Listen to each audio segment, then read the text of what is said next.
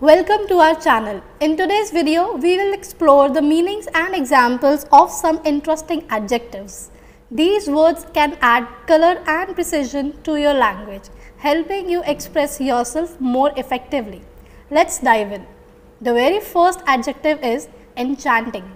It means delightfully charming or attractive. For example, the garden was enchanting with its vibrant flowers and sparkling fountains. Another one is thoughtful. It means showing consideration for others, reflective and contemplative. For example, she gave me a thoughtful gift that showed she really knew my tastes. Next is assertive. It means confidently self-assured, standing up for oneself in a positive way. For example, he is assertive in meetings, always making sure his ideas are heard.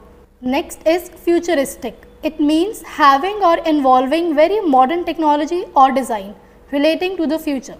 For example, the building had a futuristic design with sleek lines and high-tech features. Another one is mediocre. It means of only average quality, not very good. For example, the movie was mediocre at best, with a predictable plot and lackluster acting. Next is sensitive. It means quick to detect or respond to slight changes, signal or influences, or easily hurt or offended. For example, he is very sensitive to criticism and takes even minor comments to heart. Another one is diffident. It means modest or shy because of lack of confidence. For example, she was diffident in social settings, often staying quiet in the large groups. Another one is amiable. It means having a friendly and pleasant manner. For example, his amiable nature made him popular with both colleagues and clients. Next is amused. It means finding something funny or entertaining. For example, she was amused by the children's antics and couldn't stop laughing. And last but not the least is pioneering.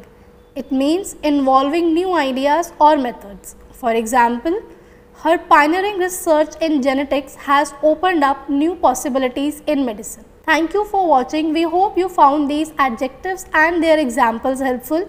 Don't forget to like, comment and subscribe for more language tips and interesting content. See you in the next video.